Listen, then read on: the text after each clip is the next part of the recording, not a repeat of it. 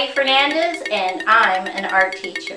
Visit my website at pattyfernandezartist.com. Okay, let's draw.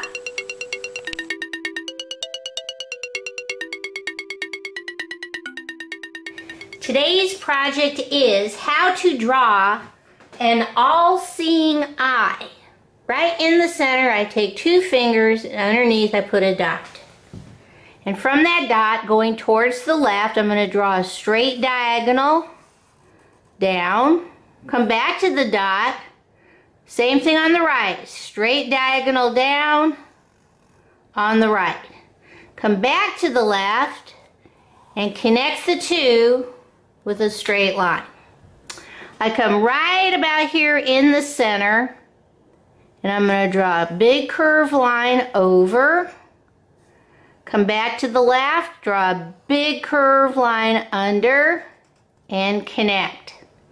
I come inside and I'm going to draw a skinny line on the top, mimicking the top line. Now I'm going to do a skinny line on the bottom, mimicking the bottom line. I come inside and I draw a curved line out, down, connect on the left, come up to the top again, draw a curved line out, down, connect on the right. Starting over here on the left, I'm going to add little straight lines all the way across. Keep going.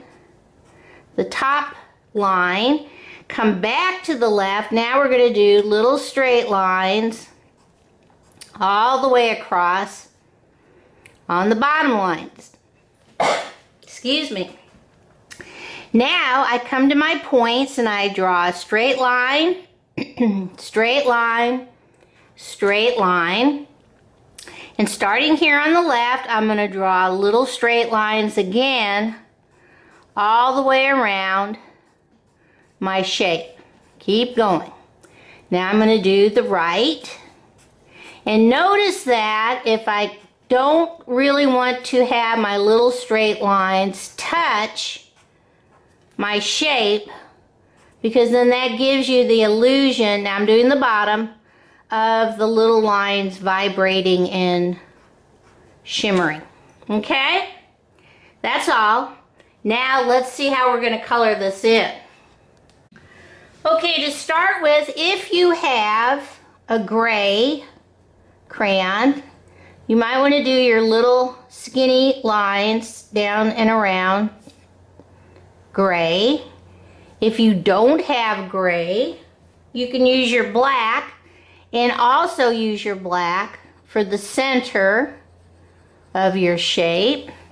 Then I took green and did the background green, and I took special care to get in between all these little lines. Now I know it's going to be time consuming, but it really makes a difference on how it all turns out and looks at the end. So take your time, do those little lines, because you're going to do them again with yellow. Now this time I go in between the lines all the way around